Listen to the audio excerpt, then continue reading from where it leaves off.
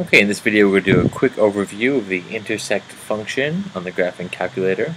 So here, let's say we enter in two functions. Let's try 2x plus 1, and then, I don't know, let's say x plus 5.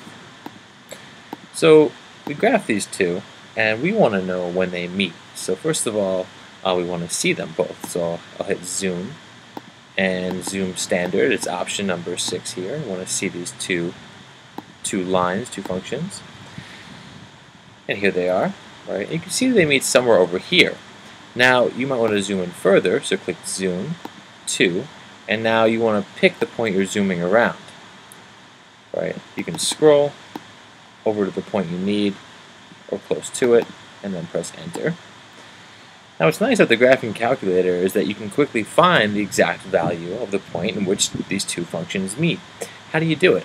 Well, you hit second, and then you hit trace. You notice above this button right here, trace, it says in blue, calc.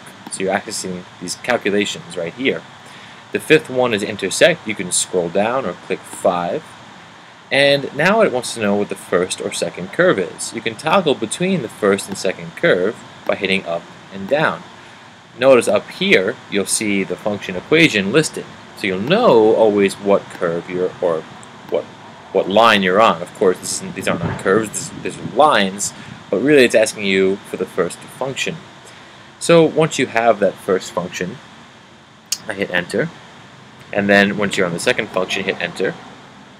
And now, when it says guess, it's asking you to guess fairly close as to where the intersection is. So scroll over close to it, press enter, and now it calculates the intersection value for you.